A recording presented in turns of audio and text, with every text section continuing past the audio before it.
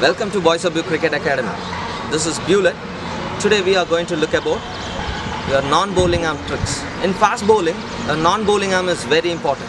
That means I am a right arm fast bowler, my non-bowling arm. This non-bowling arm have to use equally like your bowling arm. This arm is strong, this arm automatically follows.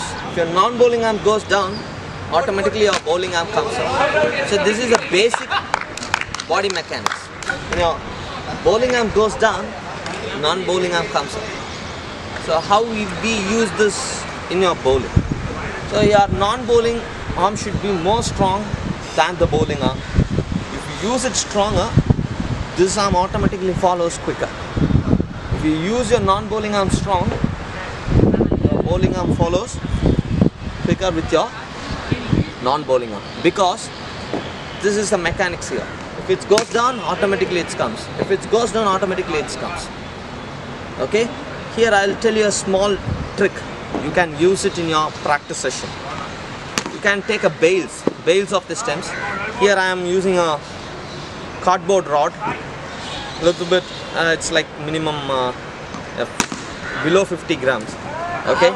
I can hold it like that. So in my height.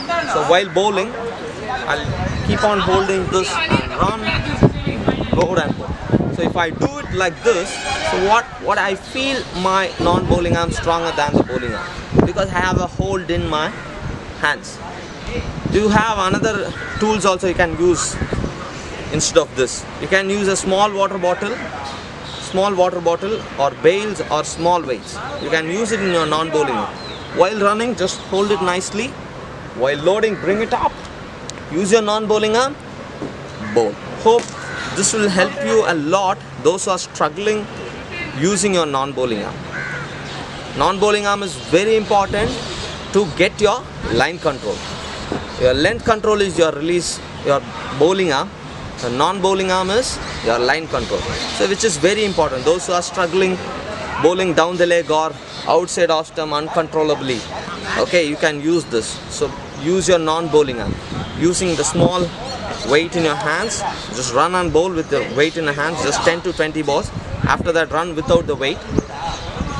Feel how much difference you are getting in your non-bowling arm. If you like this video, just give a comment how much it is useful to you. If you need any doubt regarding this, comment below. Thank you for watching.